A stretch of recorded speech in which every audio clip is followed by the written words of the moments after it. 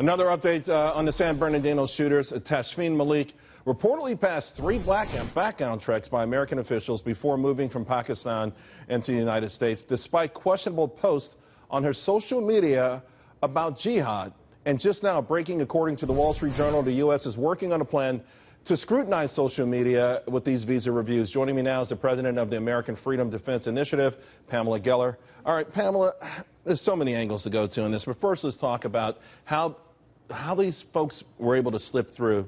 Jay Johnson said that they kind of thought it would be politically incorrect or a public relations nightmare asking people who want to come to this country for permission to look at their social media posts.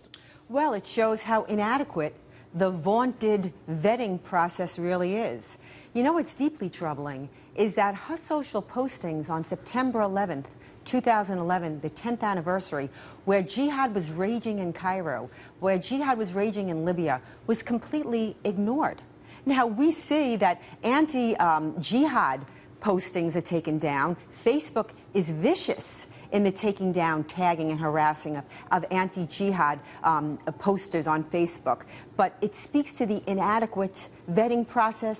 It speaks to, particularly after Garland, the similarities are glaring between Garland. The foreign encrypted messages, why wasn't anything instituted after that? The shooting at the gun ranges, both of them, why wasn't anything instituted Wasn't after that? she shooting in the whole, the burqa, the whole thing? I mean that the one that you only have a slit. The burqa. Well, I mean, yeah, she was there. Didn't she go to the firing range with this on? Yes, but you know, again, if anyone was to say anything, they'd be Islamophobic. The neighbors that didn't say anything when they saw all of these quote-unquote devout Middle Eastern men coming and going were afraid of being deemed racist or Islamophobic, even though Islam is not a race. The fact is, if you think about it, if nothing happened, they would have been deemed Islamophobic. Look at the doctors around the Fort Hood jihadi, Major Hassan. They knew something was wrong. He made a whole presentation on... Wasn't that workplace violence? Yes, yeah. That was workplace violence. You know, Pamela, here we have with what happened with your event. You would think that would be it. That would have been the last straw that we would have said to ourselves as a people, as a country rather, that hey, we've got to protect ourselves. We're an open society. We pride ourselves on that, but we've got to make sure that we safeguard the people here. Now that we've had that, and we've had San Bernardino, it still feels like the administration is not going to change course. I think it's worse than that. I think the Obama administration has blood on its hands. After Benghazi, the President of the United States blamed the First Amendment. He blamed a YouTube video. He said the future does not belong to those that slander the Prophet of Islam. After San Bernardino, Loretta Lynch vowed to criminalize, to prosecute anti-Muslim rhetoric. The knee-jerk response to jihad attacks is to impose so funny you Sharia. said that. I'm looking at more articles, anti-Muslim attacks occurring in record numbers.